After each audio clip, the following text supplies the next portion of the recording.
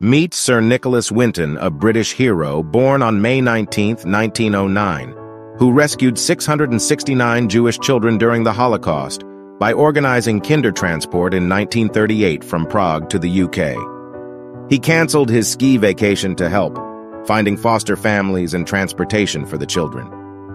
His selfless efforts remained unknown until the 1980s, when his wife discovered records in the attic. He was knighted in 2003 and passed away on July 1, 2015, leaving behind a legacy of courage and compassion.